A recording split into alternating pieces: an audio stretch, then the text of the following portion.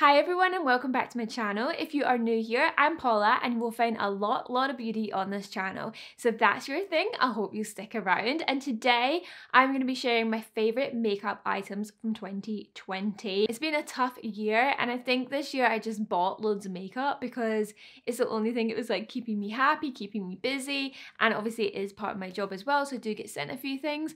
But it just was kind of fun to kind of play around with makeup. It was just something to do.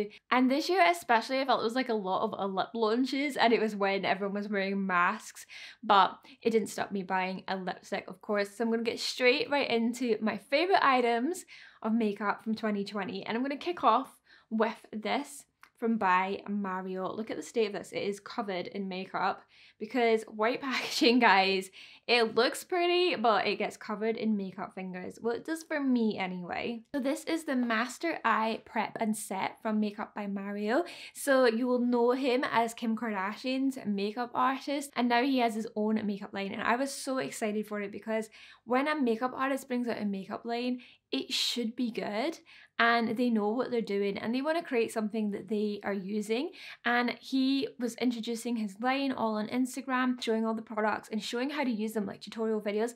And I thought that was really helpful because a lot of times makeup comes out and you don't actually, I mean, it's obvious how to use some makeup, but it's great to be able to pick up tips. And this was the product that I thought just was really different, and I did buy a few different things. It's basically an eyeshadow primer, but what I love about this is it's very creamy and it comes in two different shades. So I have the shade Light, so it comes in light, medium and dark, so great for all different skin tones. And this one is slightly more pinky, this one is more sort of warm, so I actually like to mix the two together. So I apply that as a base before I put on my eyeshadow. So what I like to do is just take a brush like this and I'll just kind of dab it in each one and then just brush it on, and it gives such a great light base for your eyes. So I always like to have a bit of a lighter eye primer. I just think it makes the eyeshadow pop more. And then I'll go in with a kind of nice loose brush like this with the powder, and that is, I guess, to kind of set it, but ultimately this is kind of how I always did my eyeshadow. So in an eyeshadow palette, the like light colored eyeshadow like that is always done because that's what I go in with first, and I kind of use that as kind of my base eyeshadow. And the reason I do that is just to kind of, again, lighten it up and just give it like a nice base to work with. And this is great as well, he says as well, for like correcting mistakes, which is exactly what I did with the eyeshadow too. So I love that, and I can just go in with that and kind of set it over it. And then you can obviously, like even today, like here, I can go in and sort of do like that and just sort of fix it up a little bit. And that's what I love about it. I just think this is such a great product. Like obviously eyeshadow primer is not new, but it's just a new way of doing it. And I like the different colours, and I like the setting powder, and the way it's very makeup artist put together. It's a nice compact with a mirror. So this was my favourite product. I also got the eyeshadow palette, which was nice. I liked that. I got the eyeliner, which was okay. It wasn't my favourite. I really wanted it for the brush on the end. I thought it was really cool. But yeah, that one wasn't my standout. And then I also bought the highlighter, which is a very jelly, creamy, glossy highlighter, which I love. I think that's very good. And those were the two items really, the highlighter and that. They kind of won me over. And there's so many other things I think are great products that he brought out. They're not really for me that typical like day to day, but I think if you are a makeup artist or you're really creative with makeup, I think they're really good, and I really liked it. So that was kind of my standout product from him, and I use this every day now when I do my makeup, so I love it. And as always, I will link every product in the description box and write them out for you guys so that you can go and check them out. Okay, my next product is, what am I going to go with? Okay, let's go with this. This is the Fenty Beauty Lip Shine. Now, I did a whole video review of these, so I'll link it and you can go and watch it because I do arm swatches and a lip swatch of every single colour because Fenty very kindly sent me all of these. It's the first PR I've ever had from Fenty Beauty and the only PR. I haven't had anything else, but it was amazing just to get that. It was really cool, and it was something that I loved as well. So these are the Lip Shine lipsticks. As I was talking about lipstick reviews, they're kind of more like a lip balm, but the color payoff is amazing that it's more like a lipstick. They're just so like beautiful and glossy and comfortable to wear. And when we aren't maybe wearing a lot of lipstick because of the masks, it's just something really nice. It's actually really moisturizing for your lips, and it's just delicious. And all the colors, I actually pretty much love them all, which you see in the video, but this is my favorite one. This is number 5 Glaze. It's just like a kind of nude everyday color. Like you can even just wear this in the house, like it's so nice. And they're really good for summer. I think they were launched at a great time for summer because that's what they're great for, but they are so moisturizing, like I said, so in winter too. So I even just put it on underneath my mask. I don't know, it just makes me feel good. And if I do take it off, then I still look pretty good without having like full on lipstick and gloss on like I've got on now and then it going everywhere. So I really love these. I do love Fenty. I've got another Fenty item next. So this I bought, and this is the Brow MVP. I actually have 2 of these because I started off with the ash brown, and then I really liked that and I was like, perfect color, absolutely love it. And then I was like, I think I want something a little bit just more, a little bit darker, a little bit more defined.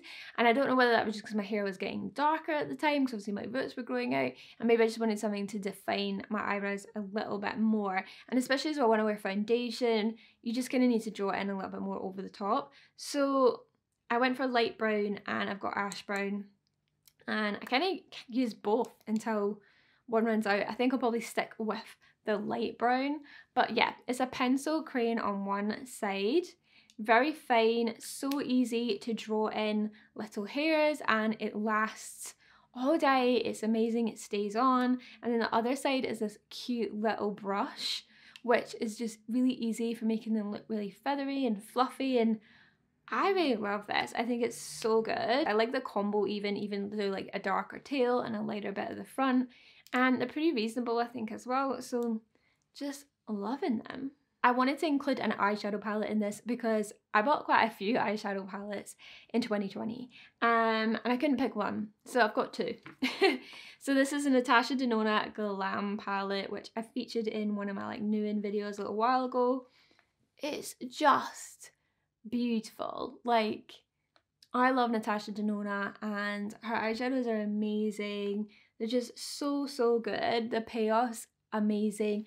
So many nice shimmers.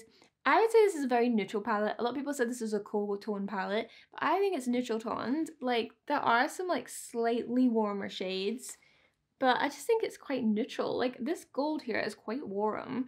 So yeah, I love it. I just think it is a great palette, great colors, great sort of everyday, great just for me. Actually love it so much.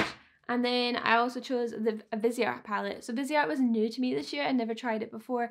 I decided to give it a try. I bought the Grand Pro palette and it was so good. So I bought this, and it's very small. This is a spritz edit. I did a whole review of this, so we'll link this as well.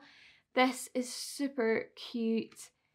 Love the colors in this. I like this. This is such a summer palette. Like, I wouldn't wear this as much now, but the warm kind of reds and golds and everything, I just love this for summer. That with my Fenty lip, love that. And again, the payoff's amazing. It's a very teeny tiny palette, but it's super cute, and I really like that. Now, a lot of the things in this video probably are very summer based, because I think that's when I was like peak buying makeup, and I was like, it was between like April and July, I was like buying loads of stuff.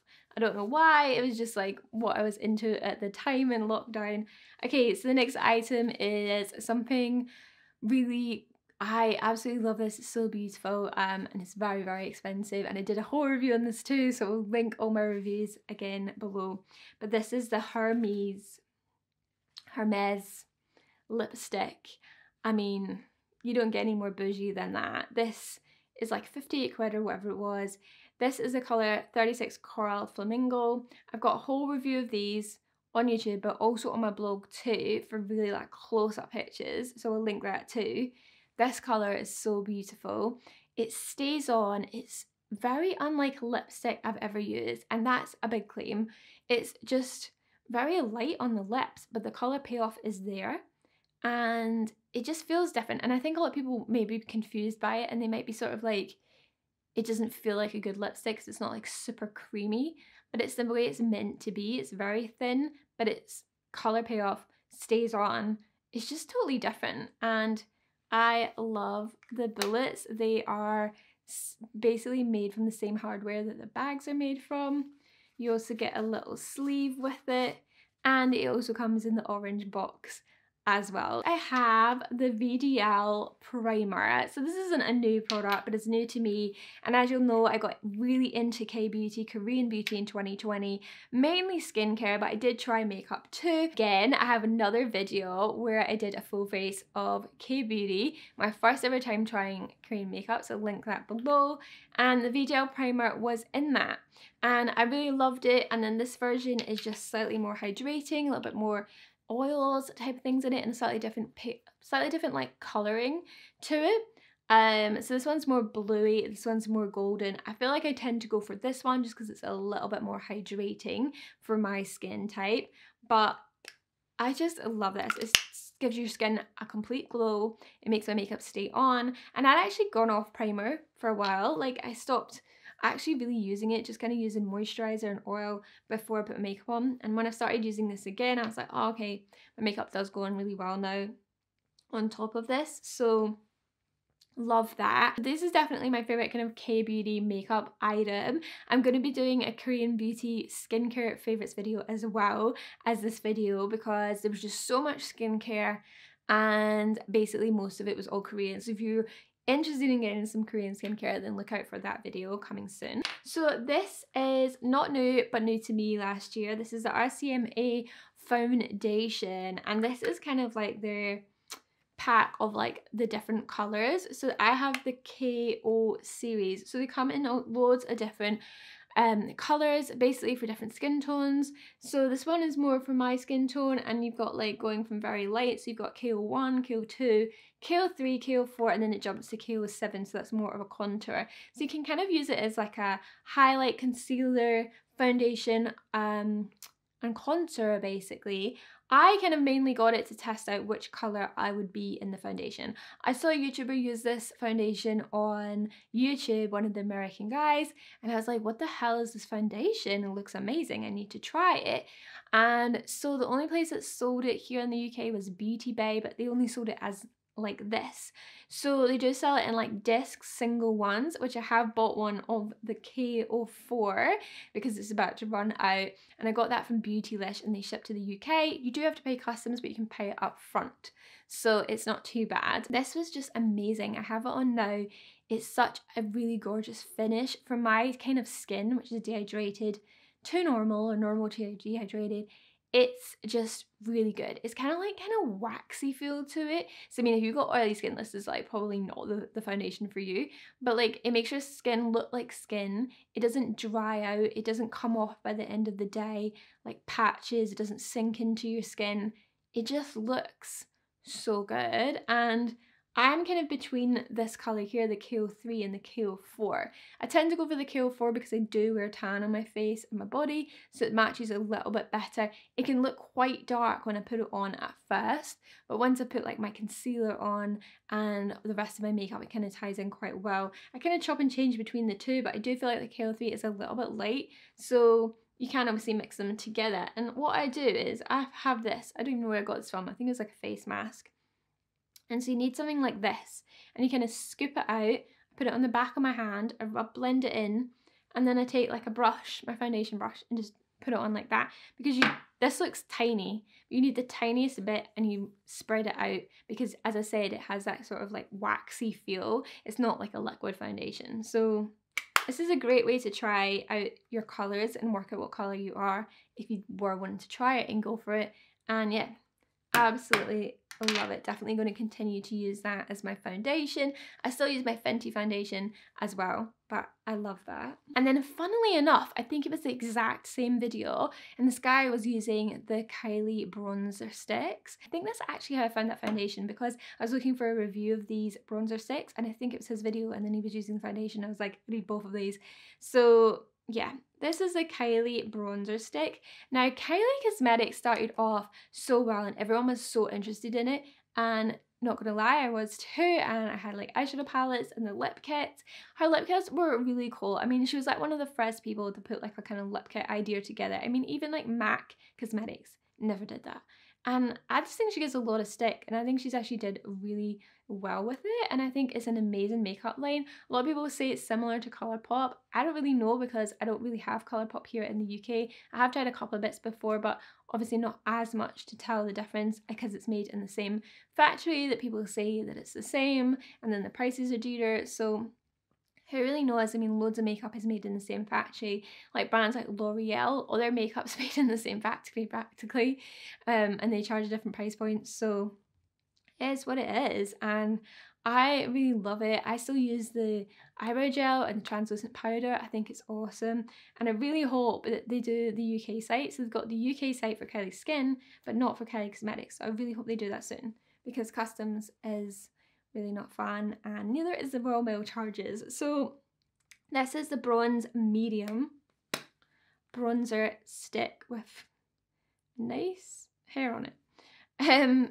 Really, really good. I love to just do this on my like cheekbones like this and contour with it. So easy. I love that it's a really kind of neutral bronzy color, because basically I did a review on my channel, you might have seen it, of the new Chanel cream bronzer, and I really loved the old version, and they brought a newer version out which was slightly different. It's slightly darker, slightly oranger, I'd say, and I really had a funny smell. It's got coconut oil in it. A lot of people were worried that was going to break them out. At the time when I tried it in the video, I liked it and I thought it looked fine, but after I started to use it a bit more, I don't know if I was that sure, and I actually thought it started to break me out on my chin. I don't know if it was 100% that product, but I stopped using it and I haven't really had breakouts since then.